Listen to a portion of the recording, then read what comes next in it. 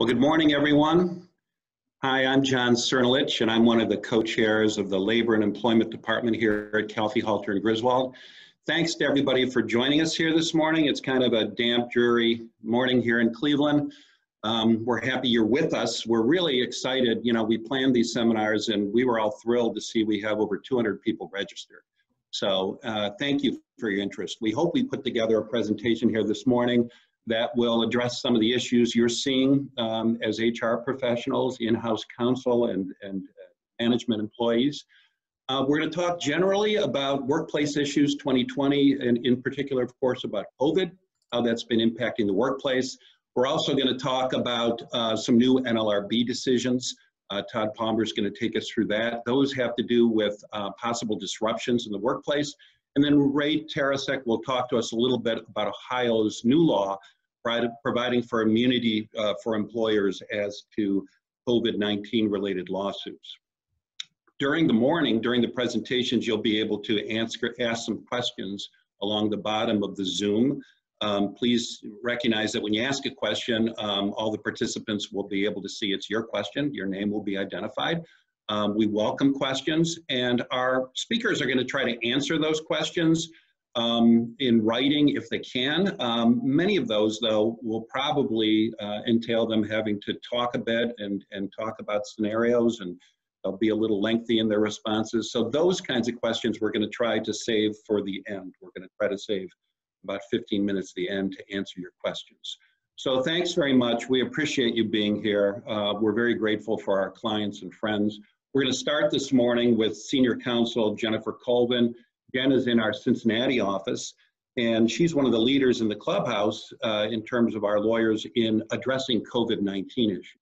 And she's going to talk this morning about recurring issues about COVID-19.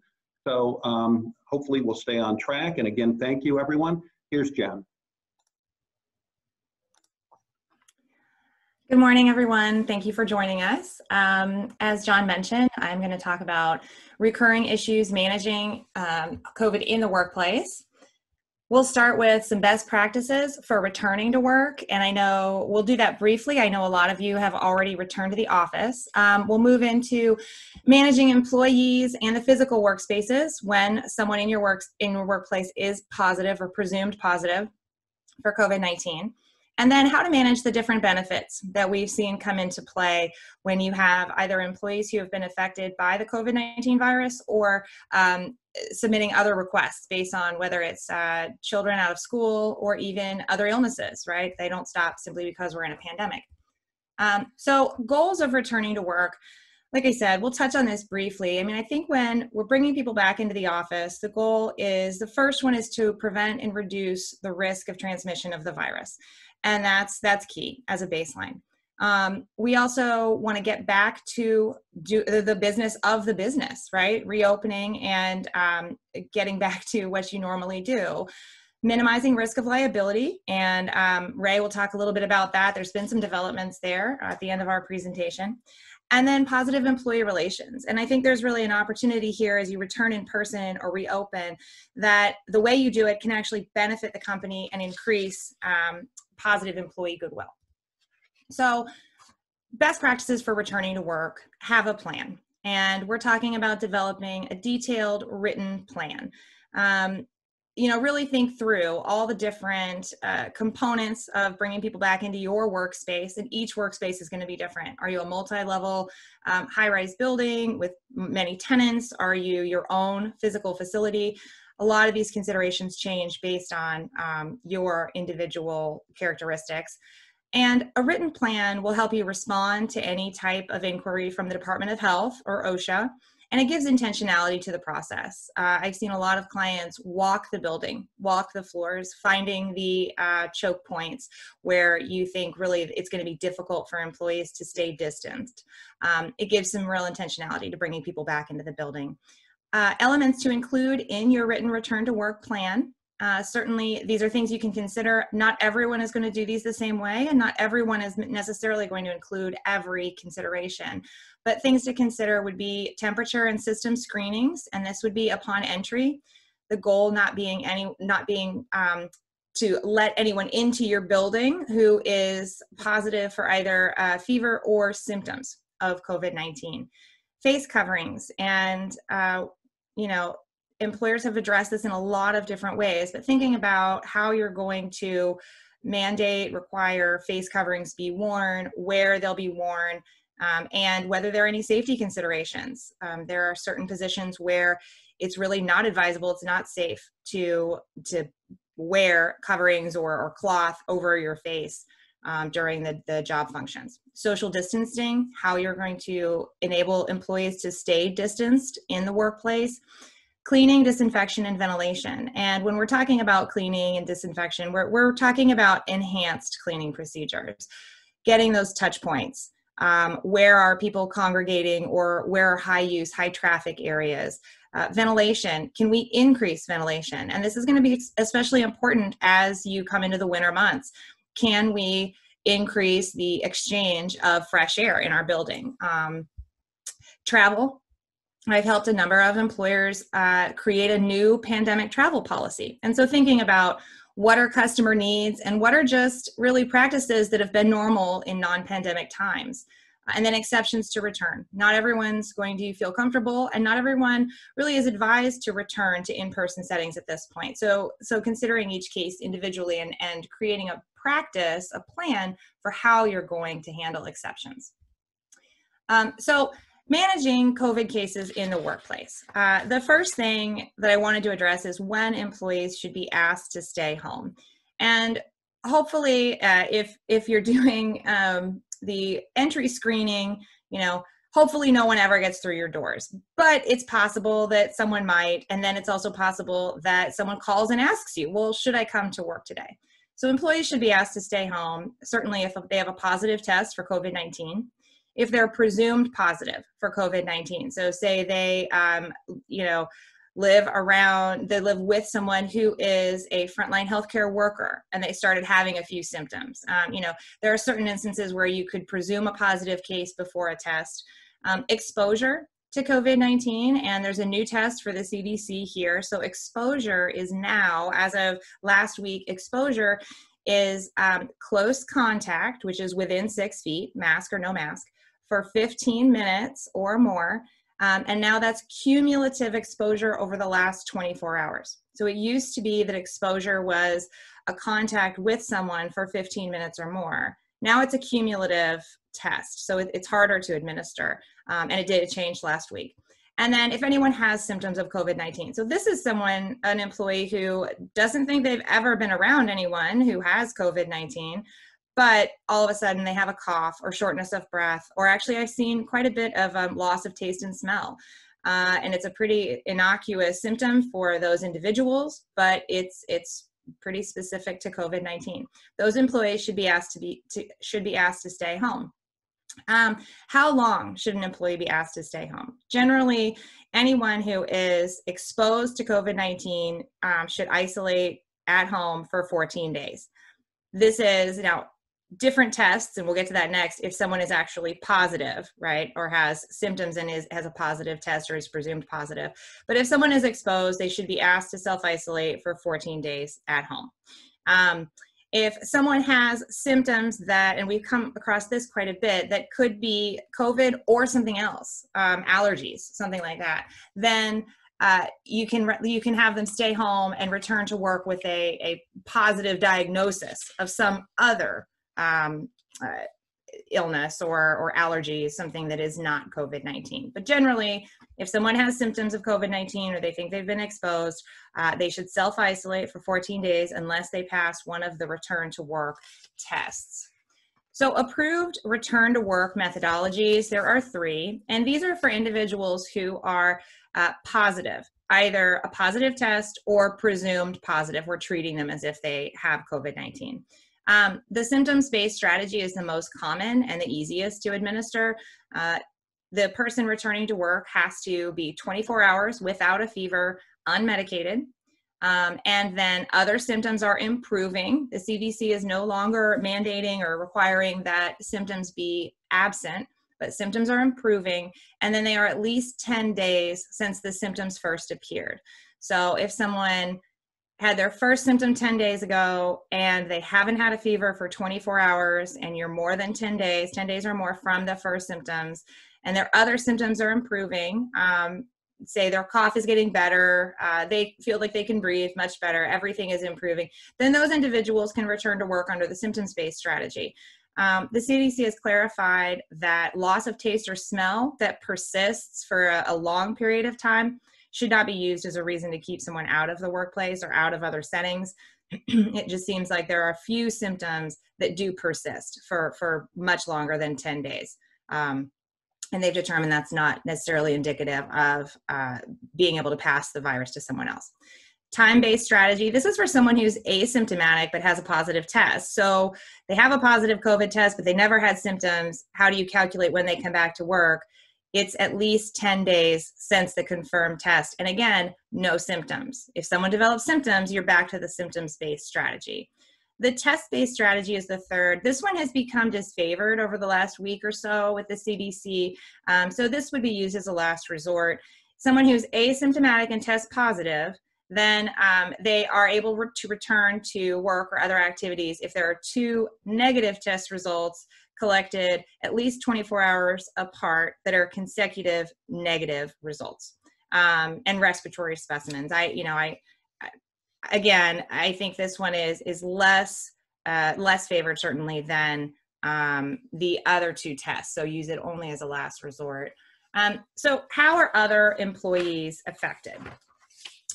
If you have, and like we said, hopefully you're catching people at the door. That doesn't always happen. So if someone was in your workplace and is now positive for COVID-19, if they were not in the workplace within 7 days prior to either having symptoms or the positive test, then there's really nothing additional you need to do. No additional disinfection measures. Continue with your enhanced cleaning protocols that you've hopefully been doing in accordance with your return to work plan. If your COVID positive employee was in the workplace, or was not in the workplace in the prior 48 hours, then no one at work has been exposed, right? So you're not really affecting other employees. However, for the workspace, you should use additional sanitization and cleaning efforts to especially sanitize and disinfect the area where that employee may have been or any common areas. If the COVID positive employee was in the workplace while presumed contagious, and this is 48 hours prior to either a positive test or 48 hours prior to experiencing symptoms, then you need to engage in that contact tracing activity, notifying potentially exposed employees and asking anyone exposed to self-isolate at home for 14 days. In the past, our advice really has been, hey, you can notify employees who are exposed, but you have to be aware of confidentiality and not disclosing the name of the affected employee, the employee who tested positive. With the new CDC test, that becomes really an administrative nightmare to try to contact trace when you're trying to figure out whether someone has been around this affected individual for a cumulative 15 minutes over the past 24 hours, or even, kind of some type of 24-hour period within the last 48 hours that they were in work. So there is an alternative that you can use to ask the affected employee to either, kind of waive their confidentiality with respect to disclosing their name or their identity, asking if they're okay with you using their identity to contact trace. Something to consider, and we really haven't seen how this is going to play out. Confidentiality obviously is paramount when you're talking about medical considerations, but there's a real difference here with how we're going to be able to contact trace. So a little hypothetical, and I'm trying to be mindful of time. So there's a few in here. We've included them in the written materials. John is an employee in your accounting group. He attends a backyard barbecue. And by the way, this is where we're seeing the spread, social activities, on a Saturday. Comes to work on a Monday, works regular business hours. On Monday, he finds out that one of his friends tested positive for COVID. He has no symptoms. So who's affected here and what do? You just kind of unpack it, right? John has no symptoms and John does not have a positive test for COVID. So within the past 48 hours, on that Monday, he was at work. He has not exposed anyone to COVID-19. He doesn't have COVID-19, and he has no symptoms. So no employees in the workplace will have necessarily been exposed. Obviously, ask John to keep in touch and let you know if he develops any symptoms. But if he shows no symptoms and does not have a positive test by Wednesday, then your employees aren't going to be affected. John will be affected because John will now need to self-isolate at home for 14 days. He has certainly been exposed to his friend if he said, socialized with him. So if he spent 15 minutes or more over the course of the barbecue with this person, then he's been exposed and needs to stay home. Hypothetical A1, just a quick note, this is totally different for critical infrastructure employees. So if John is a nurse in an emergency room, then an exposed critical infrastructure employee is permitted to continue working so long as they carefully monitor for symptoms, the employer uses some additional safety measures, and the employee has no symptoms, asymptomatic. So a little bit different, and obviously we're here for questions for anyone who is critical infrastructure, but just wanted to mention that. Hypothetical B, Jane is an employee in inside sales. She attends a family birthday party on Sunday. She comes to work and works Monday through Friday. On Friday afternoon, this would be typical, 5 to 6 days after exposure, she loses her sense of smell on a Friday night, on Friday afternoon, and she loses her sense of smell on Friday night. She is able to get a COVID test on Saturday and gets a positive result Monday morning, October 26th. So what do you do with Jane? Well, first, hopefully you have a written plan, and as soon as Jane started coughing on Friday afternoon, you sent her home, right? So hopefully you minimized exposure in that way. Since Jane is now positive for COVID-19, you will need to determine who has been exposed to her.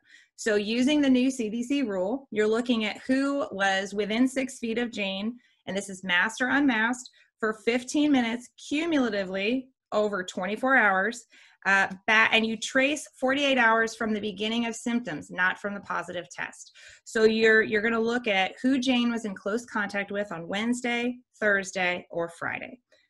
It's difficult. It's a difficult test. And like I said, I've helped a lot of employers through this because of it's very technical.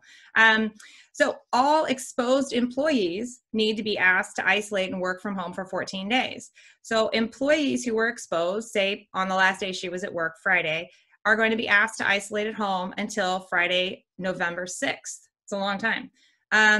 It's really important. This highlights how important it is to know where employees are in the building, how they're working in proximity to one another, and then how they're moving throughout the building, especially in common spaces.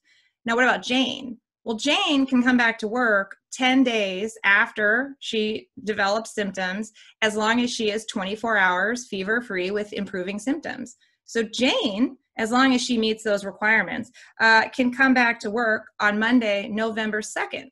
So I mention that because it's a little counterintuitive. The positive employee who actually was affected can come back to work before the employees who are self-isolating because they were exposed. So watch for that. It doesn't make a lot of sense to employees. We get a lot of questions. So the benefits that have been implicated, obviously the new Families First Coronavirus Response Act, paid emergency sick leave for up to 2 weeks, 80 hours. And then expanded family medical leave, and this is only for care of a child whose school or daycare is closed or unavailable, and those are paid. Traditional FMLA, obviously, there's a lot going on with COVID that's been implicated with COVID, and then with other conditions that persist. It's unpaid leave for illness of an employee. Say, if you're a COVID long hauler. You could end up needing FMLA for a period of time to recover, or leave to care for illness of others. And this could be COVID or other illnesses. And then the interplay with the Americans with Disabilities Act. Again, there's this group of COVID long haulers. Query whether it rises to the level of a disability. It might. So there's going to be COVID implications with the Americans with Disabilities Act. There's also going to be considerations related to whether someone with an existing condition now is considered disabled, maybe when they weren't pre-pandemic. whether it's because of the risks or they're unable to wear a mask or other considerations. So we've seen the ADA certainly come into play here. I want to mention there are generally in Ohio, there is a requirement under the Stay Safe Ohio order that requires employees to wear face masks. We get a lot of questions about, well, someone doesn't want to wear a face mask, or they were wearing a face mask and now they've said they're unable to. That's going to be, we're considering that kind of, best practices to follow the ADA inquiry, right? If there is now a condition, let's find out what are the functional limitations of this condition. What are the physical limitations that are being brought to you, and do they really justify not wearing a mask, right? A face covering.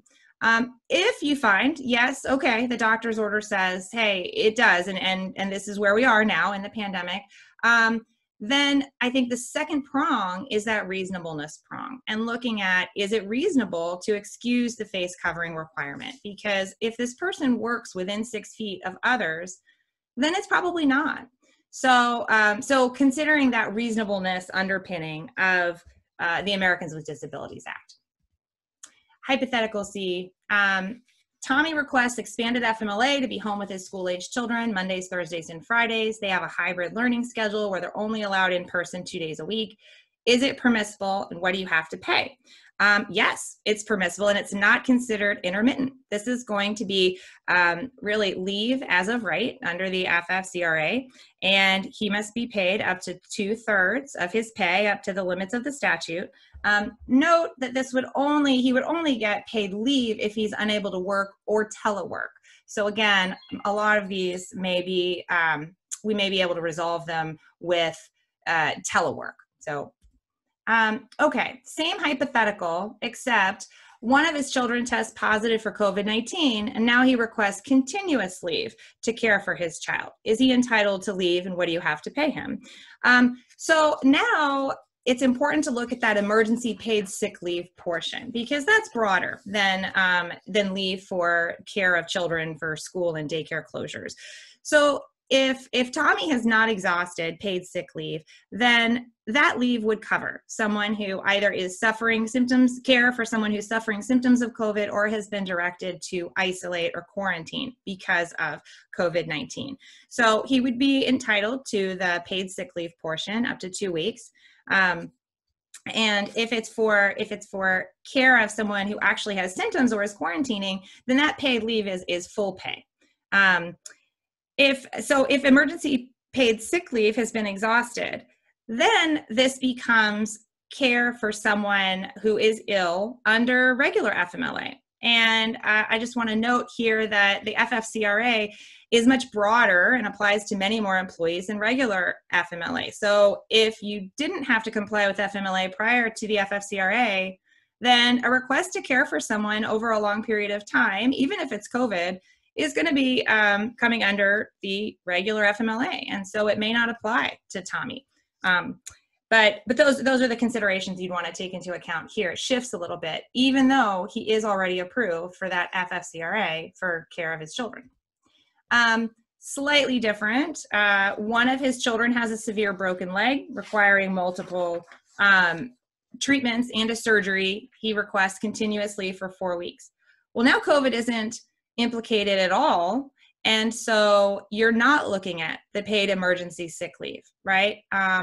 That really applies to COVID-related pieces. So here, he is requesting traditional FMLA. And again, the considerations are, is the employer covered, FMLA employer? And if so, then FMLA can be granted and used, and it will be unpaid. So the next 2 slides, we've included them in your written materials. I'm not going to go over them, but we've included some sources of guidance, which we thought were particularly useful and helpful as a reference. So those are in there. And I will introduce Jason Dejelo, who is going to be our next presenter, and turn it over to Jason.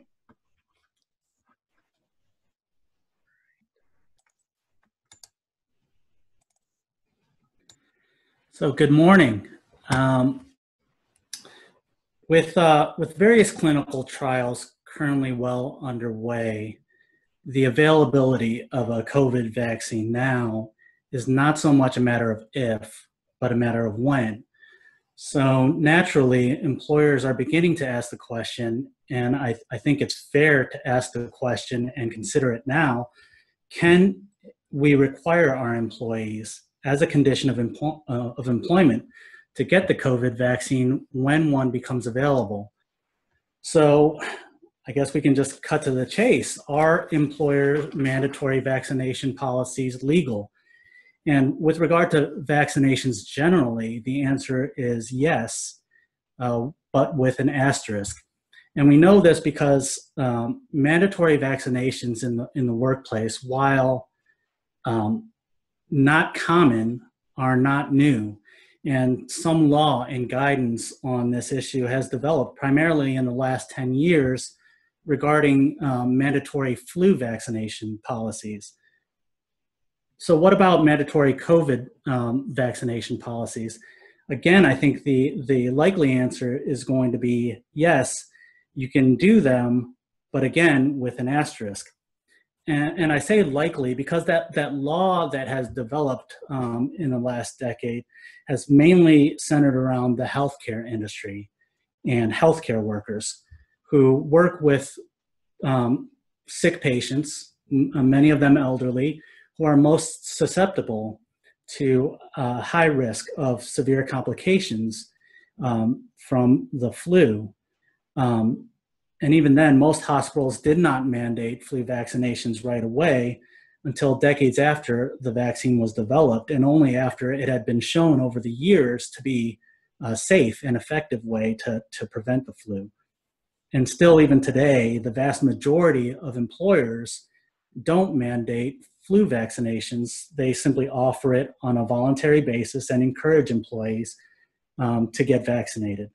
So how that law applies to employers in other settings outside of healthcare, for example, in manufacturing, in office settings, and during a pandemic such as this, remains to be seen. But I think it's fair to conclude that that same legal framework will apply here. So why the asterisk? And I think the better answer is yes, with a whole series of asterisks or caveats, because even if an employer has a mandatory vaccination policy, employers are still required to make certain exemptions for some employees from that mandate under certain circumstances, and we'll talk about those. There are also a whole host of other laws that might impact how employers can implement and enforce the policy, and not to mention the practical considerations in mandating vaccination for your workforce. But before we get to that, what are the benefits of a vaccinated workforce? And this is regardless of whether you as the employer decide to mandate it or just offer and encourage vaccination for your employees. And many of these are pretty obvious, so I'm not going to run through each of them. But you can expect there to be fewer absences because employees are healthier. And the families and persons in their household who they may have to miss work to care for will be healthier too. You can expect fewer disruptions associated with infection control measures such as deep cleaning when an employee gets COVID and potentially exposes other employees to COVID. Employees eventually will be able to travel more and visit and service customers and have more face-to-face interactions without fear of becoming ill or getting others ill.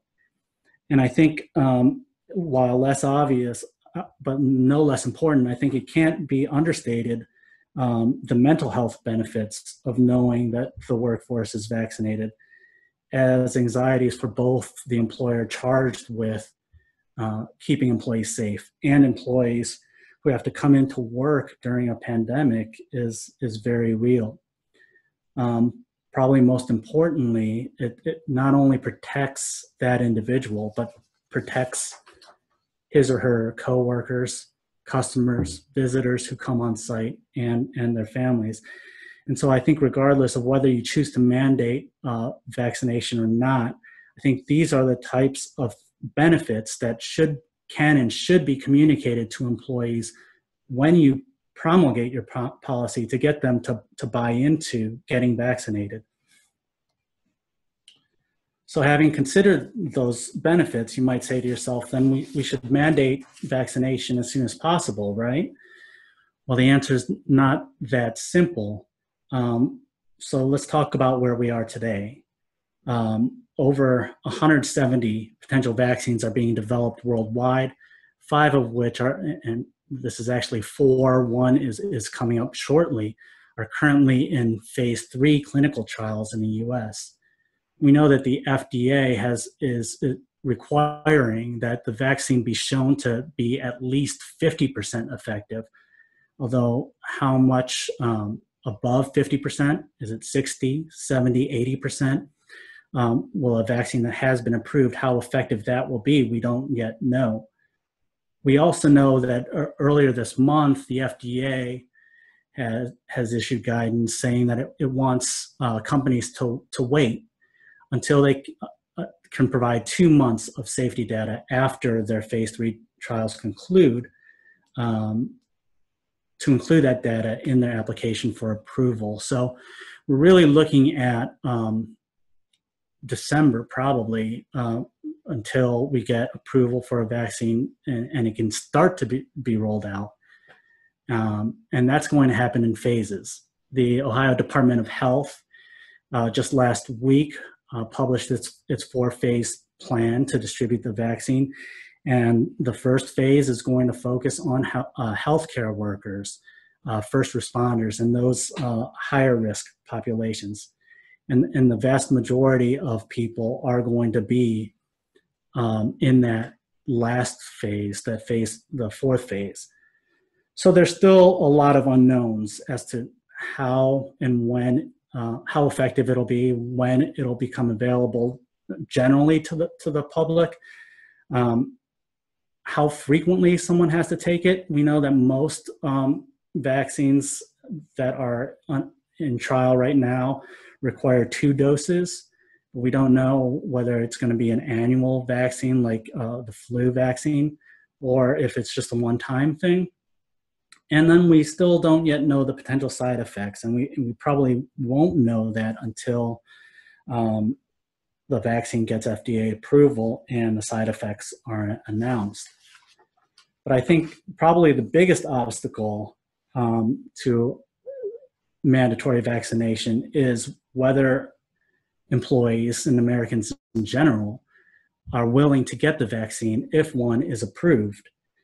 And here, I think the main concern is the development speed and safety of a new vaccine. And perhaps, calling this the process Operation Warp Speed may not have been the best choice of name, because what we see in recent Gallup polls, and this came out just this month, Americans' willingness is decreasing. It's fallen from 66% in July, and that percentage was higher to about 70% in April. And currently, about half of Americans say that they would be willing to get it now if the FDA approved a vaccine. That percentage decreases for older adults. Women are it's about 44%, less than half of the women polled say they would be willing to get a vaccine. And parents who have children under the age of 18 showed that they're not as willing to get vaccinated. So there's a fairly sizable proportion of the population who, if a vaccine were approved now and it were offered, would be hesitant to get it.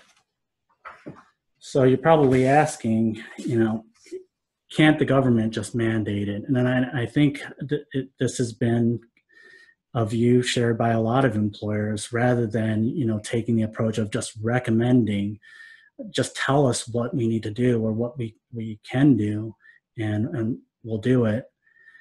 I think a federal mandate is not going to happen. Dr. Fauci just recently said it's never in the history of America been mandated in terms of a vaccination, and it's not going to happen on a nationwide scale. Now, it may at the state and local level, but it's very unlikely that they're going to mandate it for everyone. I think you can pretty much say that they're not going to. And that any government mandate is going to be specific to certain industries. So healthcare, nursing homes, possibly schools, meat packing plants, those type of industries. And the majority then is going to fall on whether just the general population decides to get it on their own, or whether employers offer or mandate vaccination policies. So back to the asterisk, I think there are two principal exemptions. One, under the ADA, if an employee has a medical condition that qualifies as a disability that prevents him or her from safely receiving the vaccine. And the other is Title VII's prohibition against religious discrimination. If an employee objects to receiving a vaccine based on sincerely held religious beliefs, practice, or observance. Again, until now, it's been mandatory vaccination policies have mostly been limited to the healthcare industry, but as you can see, based on another Gallup poll last year, mandating it has increased coverage.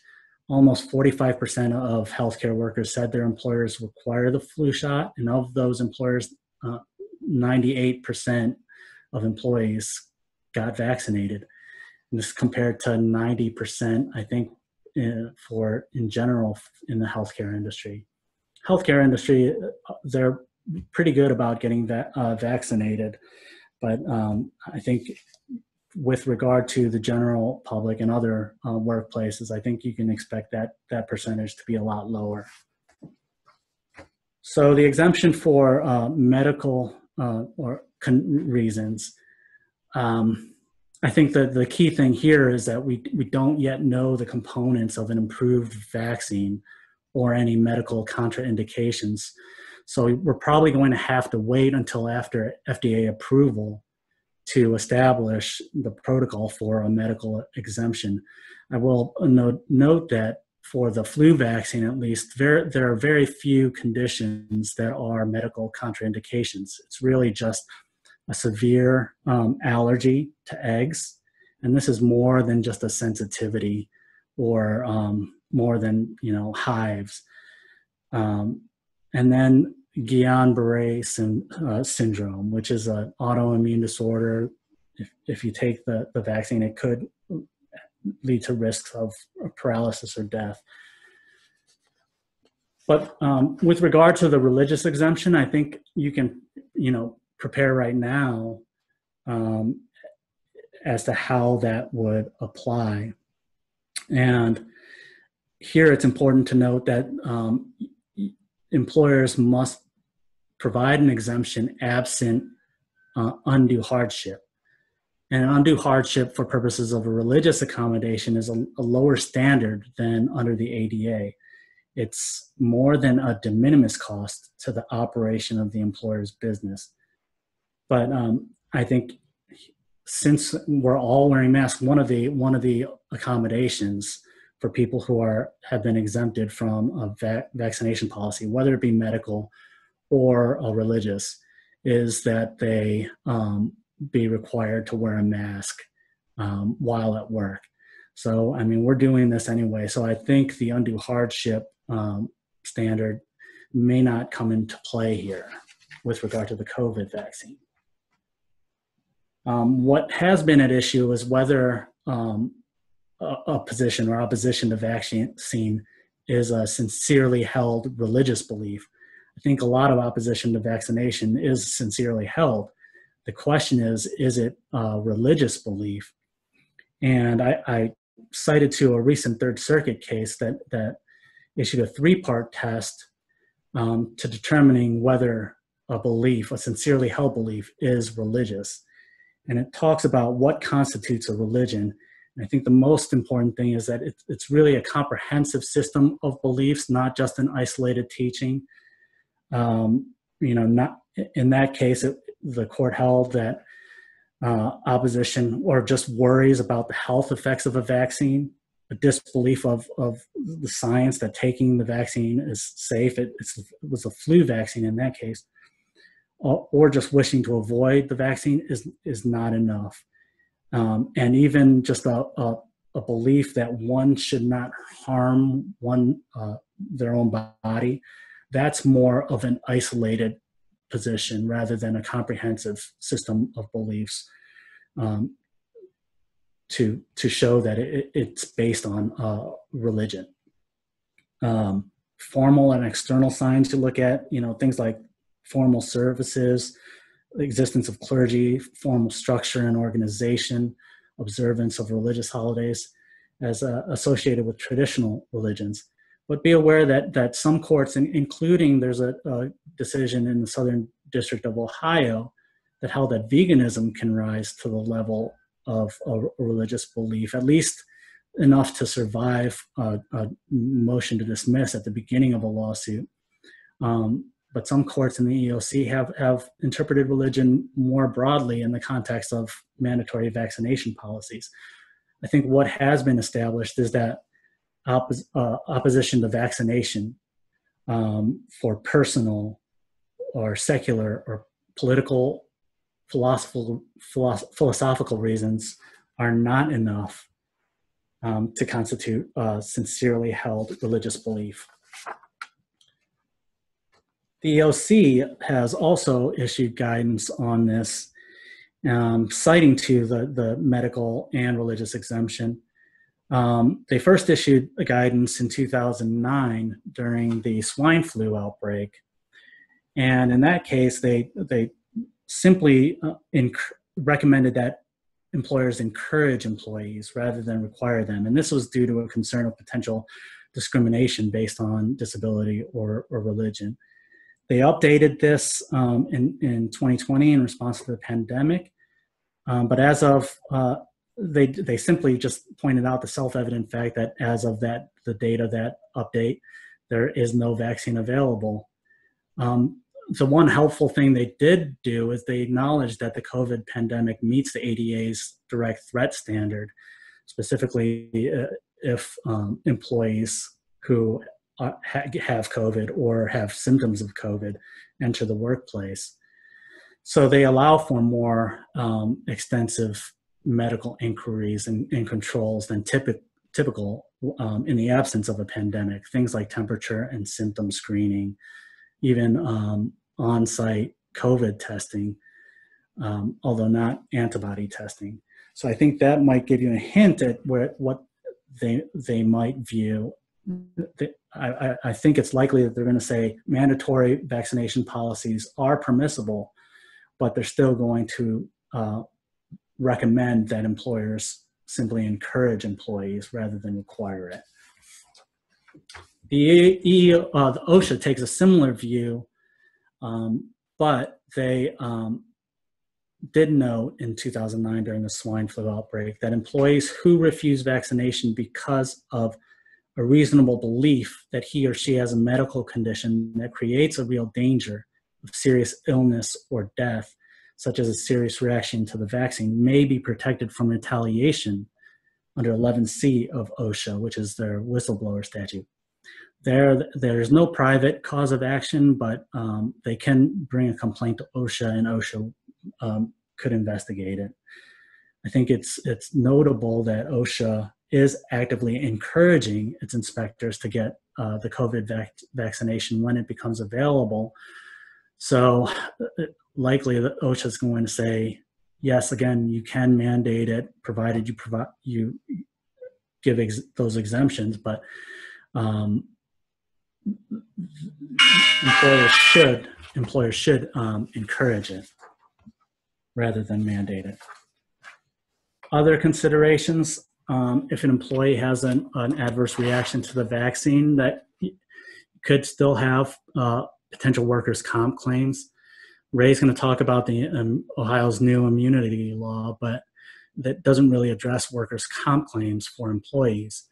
If you have a union-represented workforce, likely going to have to negotiate with the union. And most unions aren't going to like having employees be disciplined or potentially terminated if those employees refuse a vaccine. But I don't think unions generally are opposed to vaccination itself. Be aware of employees who talk amongst themselves about the vaccination policy or gather together and oppose a mandatory vaccination policy. That can be protected under the NLRA and lead to an unfair labor practice charge if employers were to discipline based on that conduct. Again, you can expect some opposition and exemption requests. I mean, if you just look at how difficult it is to mandate masks, and especially in light of the anti-vaccination movement that is happening today. But also keep in mind that a vaccine's not going to be a fail-safe, way to provide a safe work environment, and that for a period of time, employers are likely going to have to continue the safety protocols, mask wearing, distancing, even after a vaccine has been approved and becomes widely available. I'm running short on time, but so I'm going to run through this, but it's in your materials. What's right for your workplace? Again, you can mandate with those two exemptions.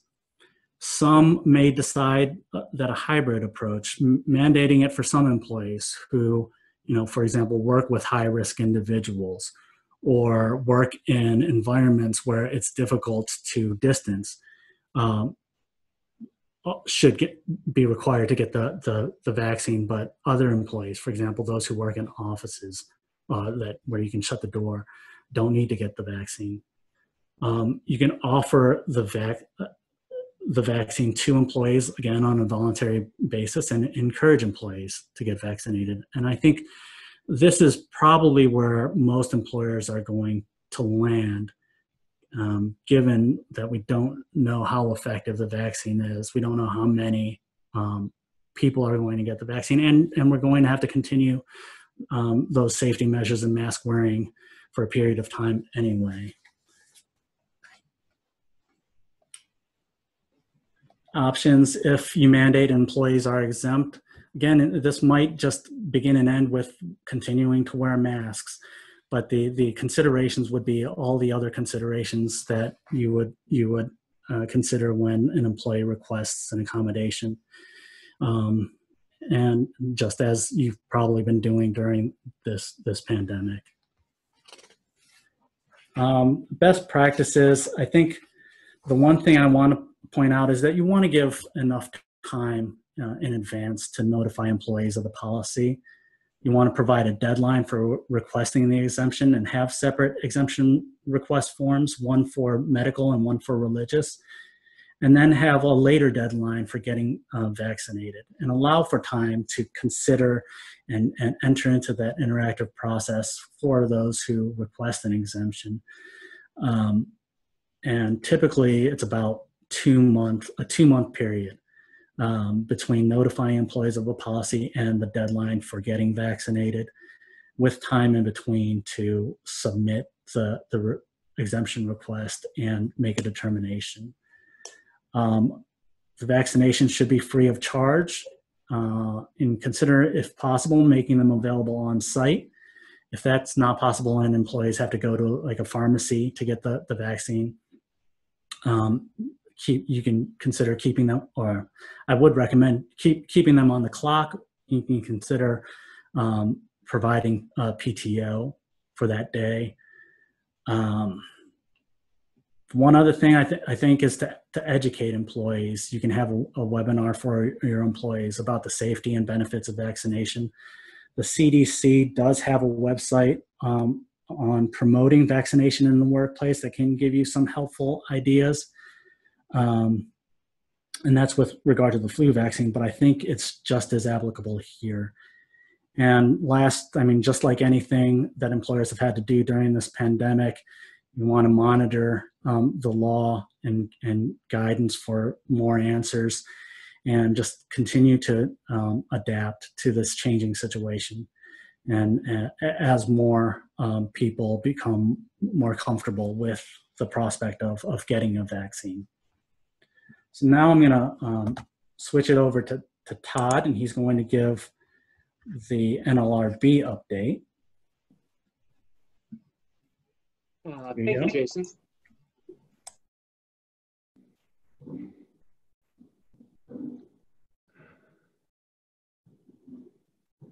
All right.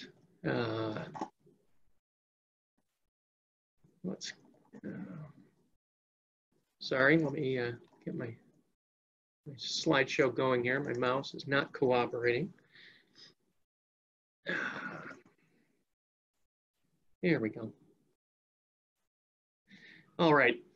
Well, as many of you know, and it goes without saying, 2020 has been the year of the unforeseen and the unpredictable, and it's not over yet. We still have 2 months to go, and who knows what may happen in the next 60 days, or indeed even beyond into the new year. But some of the forces and movements which have been impacting our country in 2020 could very well play out in the workplace. And so with that in mind, we've done some thinking about possible ways that your workforce could be disrupted in the coming months, and how those disruptions are treated under the National Labor Relations Act. Now, just as to cover some fundamentals, and Jason mentioned it with respect to a vaccine policy, but one of the bedrock principles of labor law is something called protected concerted activity, and that arises under Section 7 of the NLRA. I'm sorry to interrupt. We can't see your second slide. Aha. All right, let me. Is that better? No, if you want me to, I can share my screen really quick and get it up there, and you can just direct me. Yes, please. Okay, go ahead and click stop share, and I'll get yours up. Okay. I'm sorry, folks. Let's see. Stop share. Okay. All right. Give me 1 second and I'll get it up.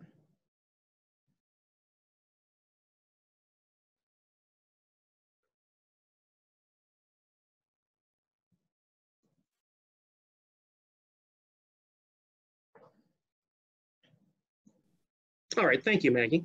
No problem. But yes, Section 7 grants to employees the right to self-organization.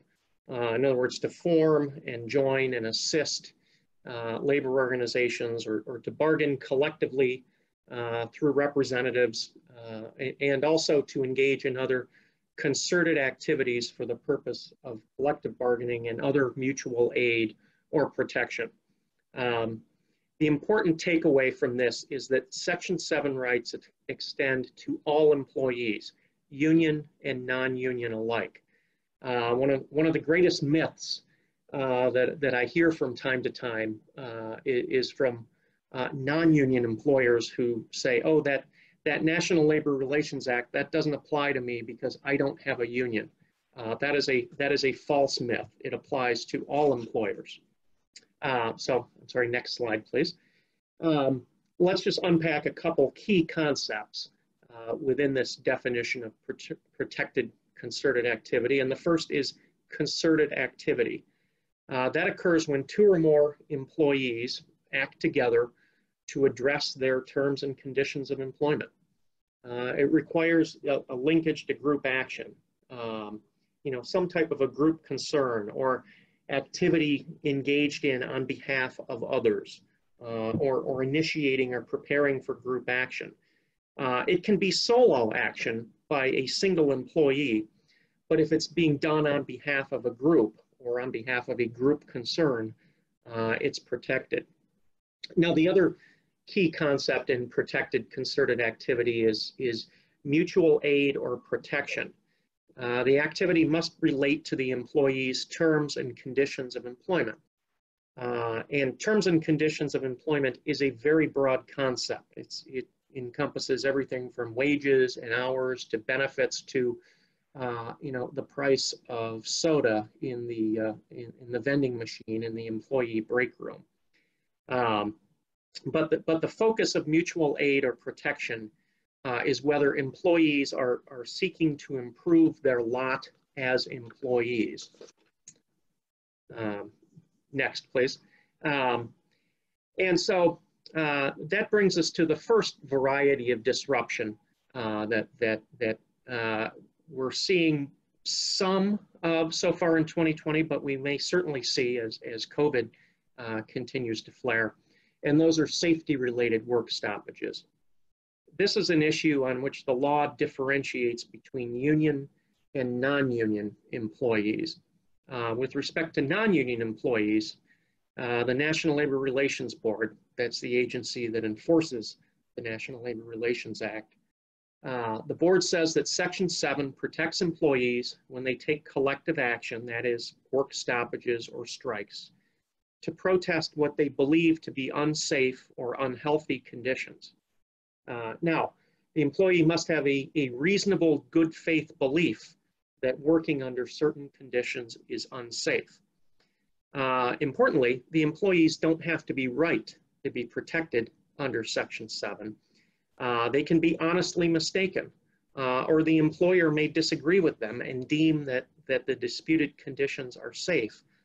But regardless, so long as there's a reasonable good faith belief, the employees are protected. Now, let's look at the next example or the next set of rules for safety-related work stoppages, which involve union employees, and that's on the next slide, Maggie. Thank you. Union employees are governed by a slightly different statutory provision. It's Section 502 of the Labor Management Relations Act, which was actually a 1947 amendment to the National Labor Relations Act, and I'm trying to avoid a lot of the esoterica of labor law, and believe you me, there is abundant esoterica.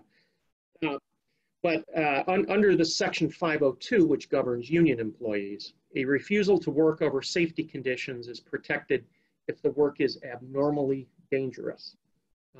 It's a higher standard than for the non-union situation, because here, union employees must have a good faith belief based on ascertainable objective evidence. Now, refusals to work over unsafe conditions in the union environment are not considered strikes for purposes of a no-strike clause in a collective bargaining agreement. But importantly, refusals to work by unionized employees can be protected even if they're done by a solo employee, because in this context, the presence of the union is what brings the concerted part to the activity. So especially in this time of rising COVID caseloads, what do you do if employees walk off the job because of their concerns about COVID and their employer's prevention and mitigation methods? Well, I can tell you one thing not to do, and it's not to follow the example of an employer who in late September, the NLRB, through an advice memorandum, advised and gave the go-ahead to proceeding against the employer for violating the NLRA. In that case, a group of employees they worked in like a food distributor company, and a group of employees protested the employer's failure to provide personal protective equipment and things such as gloves and masks and hand sanitizers, and they also protested the employer's failure to set or enforce any sort of social distancing guidelines. And so the employees walked off the job, and they were off for 2 or 3 days without pay. After several days, they approached the employer, or at least the leaders did, and asked if they could return to work. And the employer said, yes, you may all return to work, except for you two, the two who were leaders of your little walkout. The board found that walkout was protected concerted activity, and therefore approved the issuance of a complaint in an unfair labor practice proceeding against that employer. So if you do have this situation come up, first thing, just keep your cool. And I would say ask questions of the employees. Engage in some dialogue with them to try to identify what they see as the unsafe condition. And in fact, what I suppose you're really trying to do is plumb the depths of their reasonable good faith belief, and why they think the conditions are unsafe. But then additionally, and this goes with kind of keeping your cool, don't get angry. Resist the urge to terminate or to discipline, and certainly don't move forward with any discipline or termination, without consulting outside labor law counsel. Sorry, that's a shameless plug for people who do what we do. Maggie, could I have the next slide, please? Let's move on to something that is very 2020, because obviously 2020 has brought a renewed focus on social justice issues. So let's spend a few minutes talking about social justice walkouts and strikes. Section 7, again, Section 7, you're going to hear me say that a lot through the rest of this. Section 7 protection extends to concerted political activity when the subject matter of that advocacy has a direct nexus to employees' interests as employees. In other words, there needs to be a link between the political activity and the employee's terms and conditions of employment. Next, please.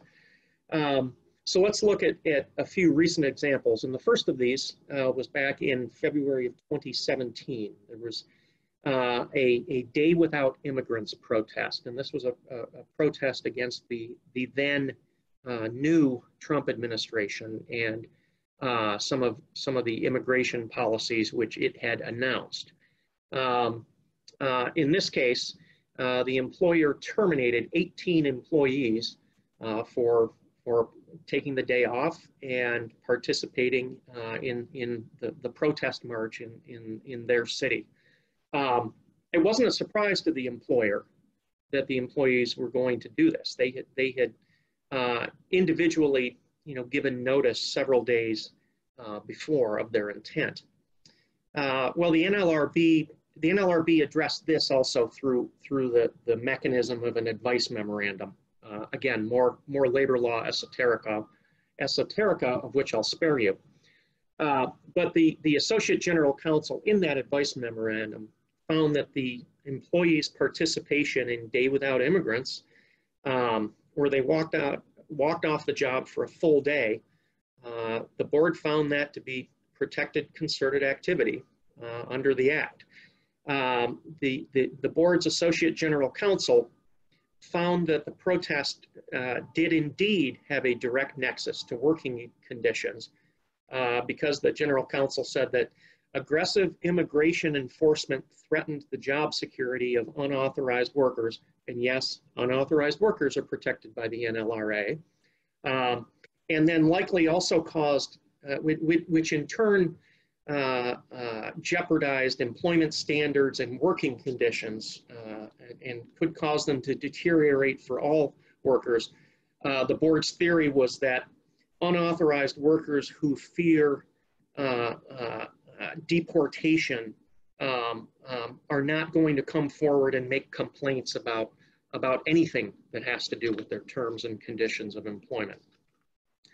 Maggie, the next slide, please, because we'll look at a second example, a second recent example, and that comes out of the Fight for 15 movement.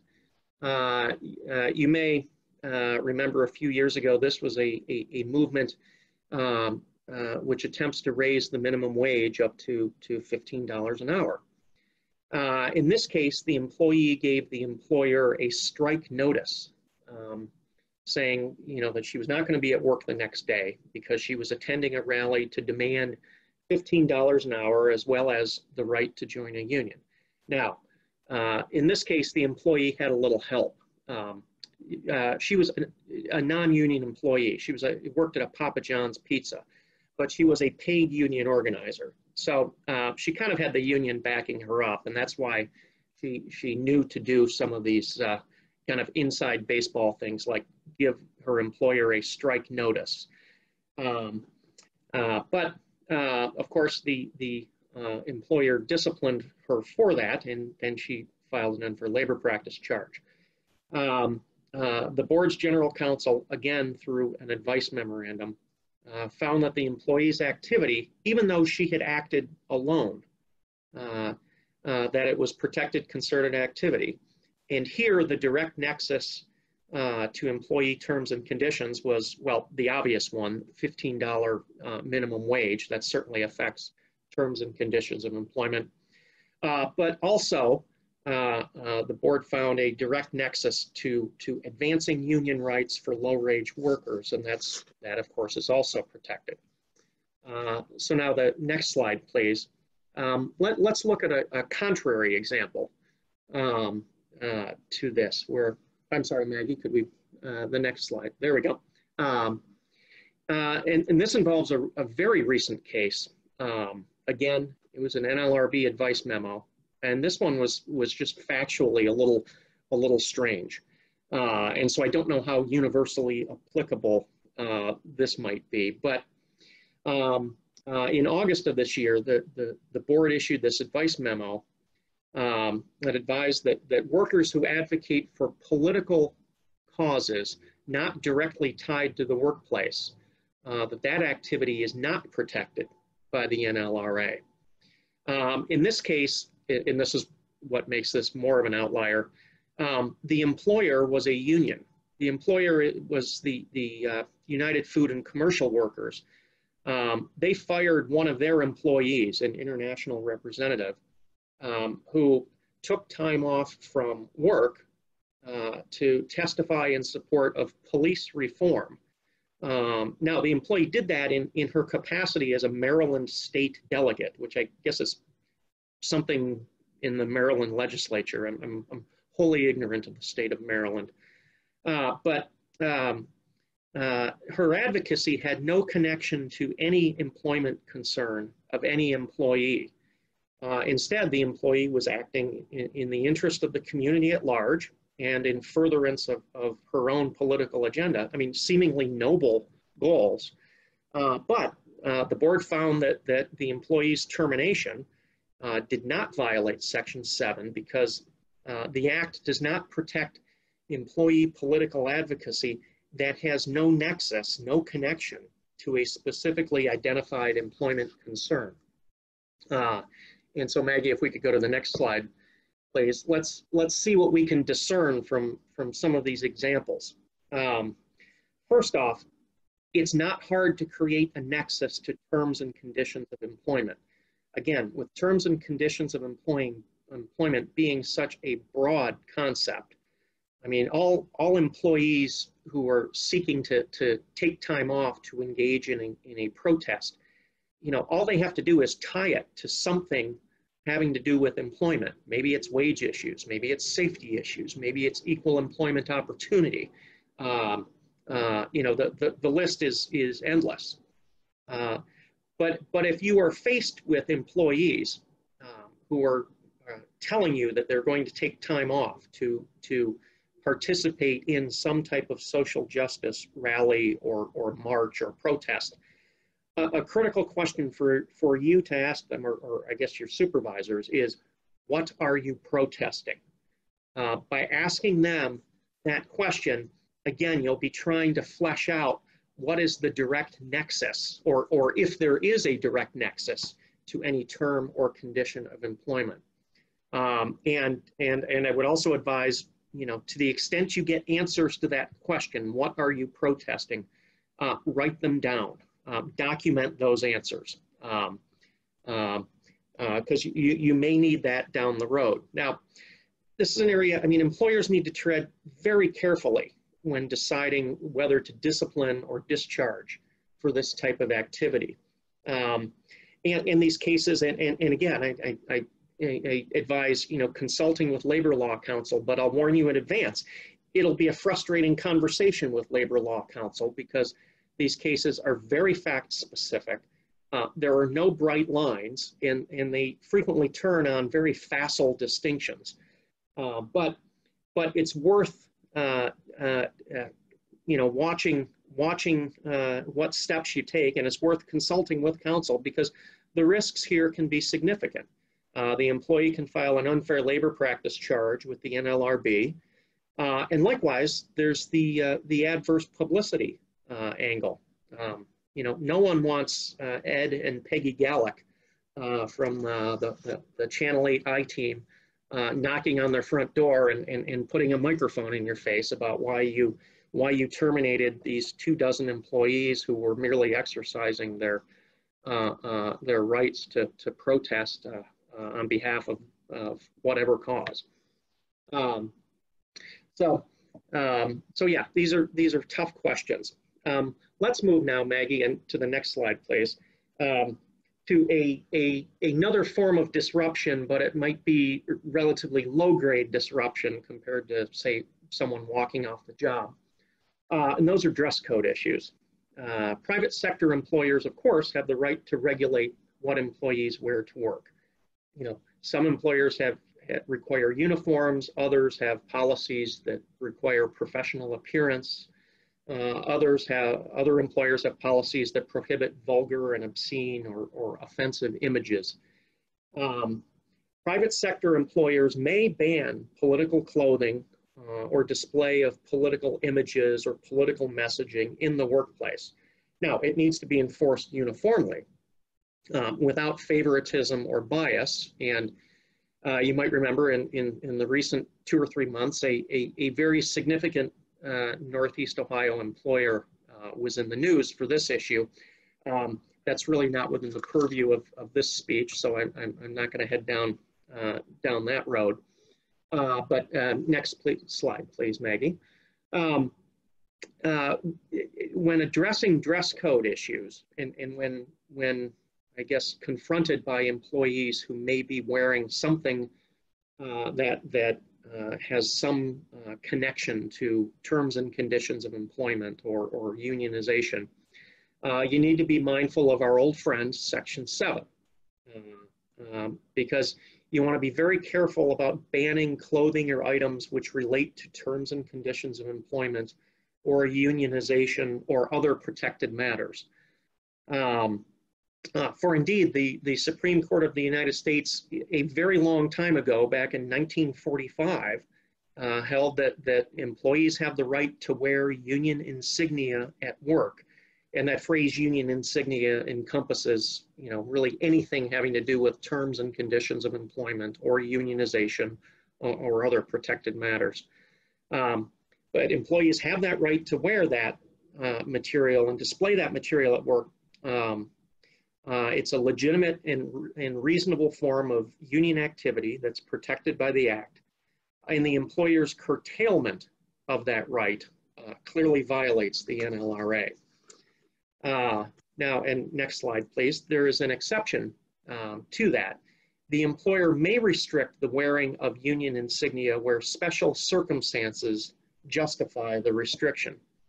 Now, that special circumstances exception really is recognized in 4 distinct situations, and I'm not going to go through those. They're there on the slide, but suffice to say, the employer has to prove the exception by substantial evidence. It's a very heavy burden for an employer to meet. And looking at the next slide, we'll see a couple recent examples of employer attempts to argue special circumstances. And the first involved the California burger chain In-N-Out Burger in a case decided in just a couple years ago. The restaurant maintained a very strict dress code policy that prohibited employees from wearing any type of button or pins or badges. And the employer's rationale, seemingly sensible, was that the policy was necessary to reinforce the public image that the restaurant was seeking to create. There were 2 exceptions to the no buttons and badges rule. A Christmas button, which the employer issued at Christmas time for employees, and then also at a different time of the year, the company had a charitable foundation which did fundraising at a certain time of year. So, and next slide, please. Of course, our old friend Fight for 15 comes back again in this case, because at the In-N-Out, at one of the In-N-Out burger locations in California, employees wore the Fight for 15 badge on their uniforms. Now they were very small badges. They were actually smaller than the size of the company's annual Christmas badge. The company, enforcing its policy, ordered the employees to remove the badges, and the employees did, but then they marched down to the local office of the National Labor Relations Board and filed unfair labor practice charges. It did not go well for the company before the board, because the board ruled that employees had the right to wear the badges even in customer-facing situations. And the board found that the company did not prove any of the special circumstances needed to sustain its rule. And so next slide, please. Let's look at another even more recent case on dress code, which actually raises the interesting question of whether size matters. This involved Walmart. Walmart's dress code limited but did not prohibit union insignia. Instead, the Walmart policy was content neutral, meaning people could wear badges or pins for whatever cause they wished. But provided that the badges or pins had to be small and non-distracting logos or graphics, no larger than the size of the employee name badge. Now, all of us sometime or another are part of people of Walmart. A Walmart employee's name badge it's about the size of a credit card. So, it's a fairly sizable object that Walmart's policy was permitting. The NLRB liked, or at least liked, certain aspects of the Walmart policy because it found that Walmart's policy and its size limitation did not violate Section 7, at least as it was applied to areas of the store where employees encounter customers. So, the customer floor, as well as checkout areas and even the very front of the store with the Walmart greeters.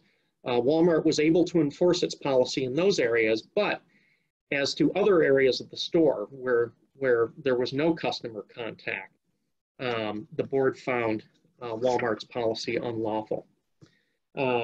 So finally, just in the very brief time I have left, I just want to touch on offensive speech in the workplace. Of course, First Amendment free speech rights don't apply in the private sector workplace. So the private sector employer, may regulate and may punish for offensive speech, except, of course, if that speech was connected to activity protected by Section 7. And here I'll tell you, I think the board has historically been very forgiving of offensive, abusive, and even racist outbursts. And the example I can give you is, and it's a very recent case from 2016. There was a manufacturing company had a strike, and on the picket line, striking union employees shouted the following at replacement workers who were entering the plant that day, and many of the replacement workers were African American. The statements were, "I smell fried chicken and watermelon, don't you boys? Hey, you N-words, did you bring enough fried chicken for us?" That is offensive speech by any objective definition, and no employer in America should have to tolerate that. But the board for 70 years or more has said, well, that's okay. That's what happens on picket lines. Picket lines are kind of rough and tumble. And so in contexts like picket lines, or workplace discussions with management, or also more recently, social media posts, the board has been very forgiving of offensive and abusive and racist and sexist outbursts. And so, and the board has for many, many decades used a very high legal standard for that kind of behavior to be removed from the protection of Title VII. Maggie, next slide, please. Just a few months ago in July, the NLRB recalibrated its approach to these cases in a case involving General Motors. And in this case, the board changed the standard for determining if employees are lawfully disciplined or discharged for offensive, abusive, or racist and sexist statements, even if they're made in the course of protected Section 7 activity. And the new standard, it changes some burdens of proof and burdens of production. Again, more labor law esoterica. But I'm sorry, next slide, please. But the bottom line is that the General Motors decision makes it easier for employers to discipline or discharge employees who use offensive and abusive or racist or sexist speech in the workplace, even if it is connected to protected Section 7 activity. And in that way, the board's General Motors decision finally, after many decades, brings the NLRB in line with the EEOC in fighting this type of discriminatorily unlawful speech in the workplace. So I apologize. I apologize for my technical difficulties, which I think caused me to run over a little bit, but I would now like to hand the baton to Ray Tarasik, who's going to talk about Ohio's new COVID-19 immunity law. Thank you. Thanks, Todd. So I think we're all set here. So again, Todd, thank you. I just want to let everybody know that we are very mindful of your time, very respectful of your time. So I'm going to run through this very, very quickly. Hopefully we'll have a couple minutes to do some live questions and answers to any one of our panel members. But I want to start and talk about Ohio's new COVID immunity statute, signed by Governor DeWine September 15th of 2020, goes into effect in December 16th of this year. How did we get here on this immunity statute? Started back in the spring. There was a bill in the House, bill in the Senate. Civil Justice Committee in the House had House Bill 606. Senate Judiciary Committee had Senate Bill 308, and there were some significant differences between the two as they were making their way through committees. Differences talking about whether the permanency of the particular immunities, what the standard of care, what the duty was going to be. As Jason mentioned, there was even some issues as far as workers' comp is concerned, if if COVID was contracted in the workplace. This went through both the House and the Senate throughout most of the spring into the beginning early summer. There was nobody, I think, that worked harder to help get these bills through and become law than Calfee's own Senator John Eklund, who is the chair of the Senate Judiciary Committee. And we actually did a roundtable discussion with two other of my colleagues, Matt Mendoza and Mike Van Buren, back in June. You can see that on the Calfee website. They talk about some of the issues that were going on at that time, some of the struggles, and some of the concerns that they had both in the House and in the Senate. That is on the Calfee website if you're interested in seeing how we got here. But here we are, and we're here with the new immunity statute. And if I'm going to try and get through some of these slides here, they affect both healthcare providers and there's a general immunity. So it's for healthcare providers and the services that they provide. And then there's a general immunity for essentially everybody else, for businesses, for schools, government entities, religious entities. And we'll talk first of all about the healthcare providers, the important parts here. It is a temporary immunity. There are exceptions to the immunity, and there are some limitations. And the qualified immunity limits it just to services that are provided during a declared disaster. And they talk about the declared disaster being that executive order back in March that was signed by the governor declaring a state of emergency here in Ohio. And this is really for the services that are provided by healthcare providers. There was a lot of talk during committee hearings by a number of healthcare providers, a number of people that were receiving benefits from healthcare providers about what was going on at that time when people really didn't know, and we still don't really know. But at that point in time, what we can all remember, there were really a lot of unknowns going on, and some of the issues they were talking about that are being provided this immunity are for actions or omissions that are done by decisions that are being made by those healthcare providers, and with respect to compliance with executive orders. The other temporary immunity is from being unable to treat a person due to an executive order or a director's order. There are exceptions here, and this gets back to what we were talking about with the standard of care. The exceptions for these services, the exceptions to the immunity, are whether or not if a conduct was considered to be reckless disregard, reckless conduct, or intentional, willful, wanton conduct. And the statute describes what reckless disregard is, which is a heedless indifference to the consequences of those particular actions that you take. And again, this was very important because at one point in time there were discussions both in the Senate and the House on having a negligence, a much lower bar to have to cross to get out of this particular kind of immunity. And it also excludes conduct out. Oh, we went back there.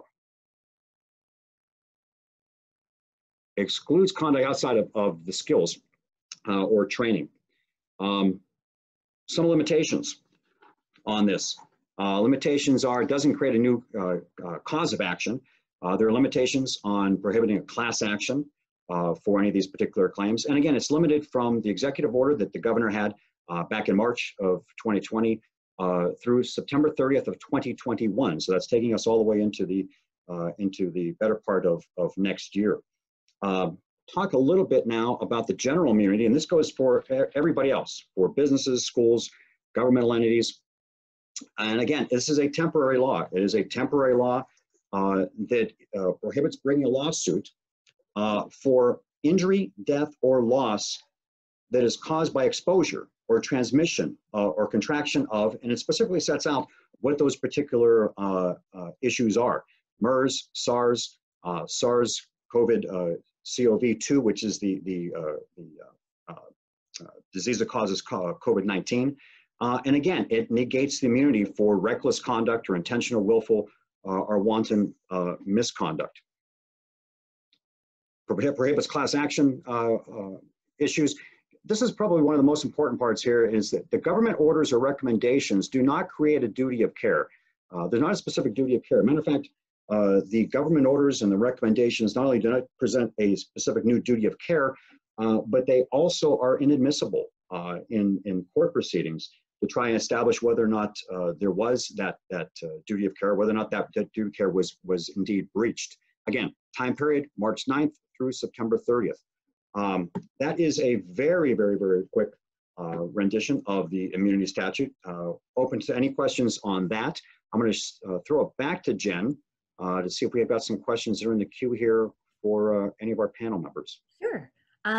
Thank you, Ray. Thanks everyone for presenting. For those of you that have to hop off, please be assured that your CLE is taken care of, and dropping off before the Q&A will not affect your CLE in any way. So thank you everyone for participating. I know we are right at 10:30, but there were a few questions that I was going to address, and then if any of the other panelists kind of have a few.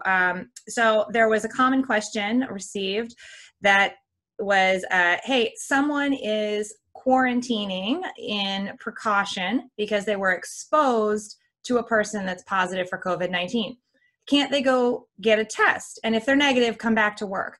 That's a really, really common misperception. The answer is no.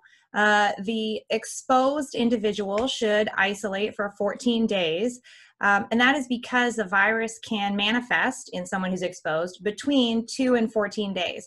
So while most symptoms will occur around the 5 or 6 day mark, which is probably what people have heard, they can manifest all the way up to that 14 days. So if an employee gets a negative test on day 5, 6, 7, they could still develop COVID-19 up to day 14. And so that's why an exposed employee should be requested to self-isolate for 14 days, regardless of a negative test.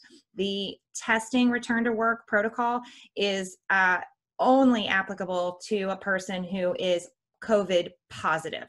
And so if someone's COVID positive, then 2 negative consecutive respiratory sample tests can act as a way to return to work. But again, as of last week, that methodology was disfavored by the CDC. So it's a very narrow exception, and it's for individuals who are positive for COVID-19, not for those isolating because of exposure.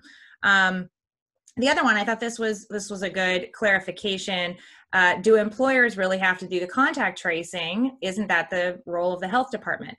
So the short answer is yes, contact tracing, in quotes, is the role of the health department and should be done as a public health matter. So what we're talking about when we say contact tracing is really different in the respect that it only relates to the employer's effort to exclude potentially COVID exposed or COVID positive workers from your workplace.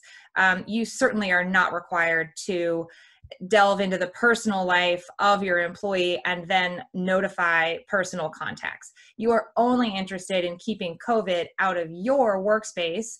So by finding out who they were exposed to, other employees, customers, contractors, vendors, then you'll be able to have individuals who were exposed in your workplace stay home and isolate and stay out of your physical space to protect other employees and to prevent the spread among your employees. So that's what we were talking about when we mentioned contact trace. And so I think those were the most common questions. The rest of them we did, let's see, we have a couple more coming in. Let's see. Okay. I don't know if, Jason, I saw that you answered a few. Did you have any that you wanted to address for the group? Yeah, one of the questions was, sorry, no, I don't know what happened here. If you, can you hear me still? Yes. I don't know what's going on. Yes. One of the questions was, if you state that's, if you take the hybrid approach to vaccination and state that some employees are required to get the vaccine and some not, is that going to raise issues of discrimination? And I agree that it might raise questions of discrimination, but what I'm talking about is not requiring it for employees over age 65, or requiring it for employees who have certain medical conditions like diabetes. That would be unlawful based on age and disability. What I'm talking about is based on what the employees do, or where those employees, the work environment where they work, can you treat them differently based on those concerns? And those can be legitimate justifications. for example, I use the example of, production employees where it's difficult. You have to work together oftentimes in teams. It's difficult to distance versus office employees. That's the most obvious distinction. So, I'm thinking warehouse employees versus, truck drivers, where the drivers you may not have to require because they're most of the time during the workday, they're alone by themselves driving. So as long as there's a legitimate justification for making those distinctions, you can do so without it being unlawful discrimination. And the key is to treat, quote, similarly situated employees, those in the same positions, same types of duties, same types of work environment, treat those types of employees similarly. The one thing I want to note is that if you have this neutral policy for some employees, you should still be aware of potential disparate impact claims. So if you have a neutral policy that says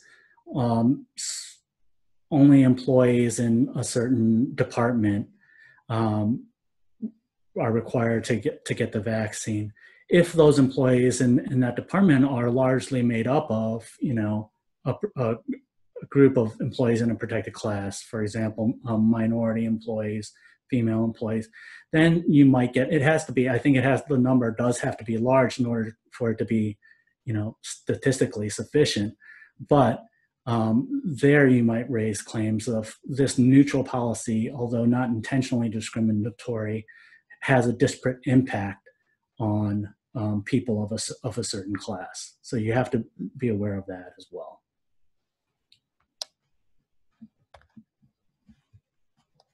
I think that's it. Okay, thanks, Jason. We had a couple additional questions from my presentation. An employee's spouse was exposed to COVID, and the health department asked that person to quarantine, but the employee who was not exposed, just had the exposed spouse,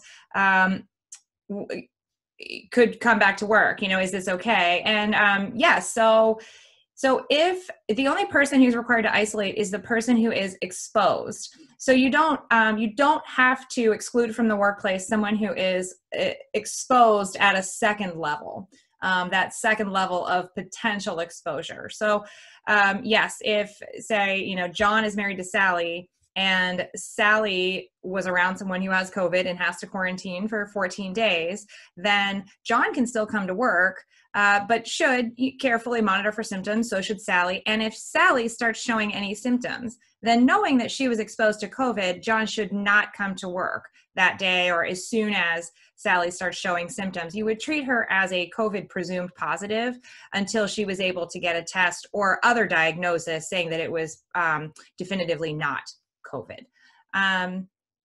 Okay, and do we have to notify the health department if an employee presents a verification of a positive test? Typically not. This may vary county to county, city to city. So some of this is variable for those of you on the line. I know there's a lot of different localities, but typically the medical provider that determines the test is positive is the one notifying the health department. So typically not. The positive test will be reported to the health department, and that's how the health department gets notified. It's not generally the employer's responsibility. All right, and I think that's it. Thank you all so much for attending today and participating.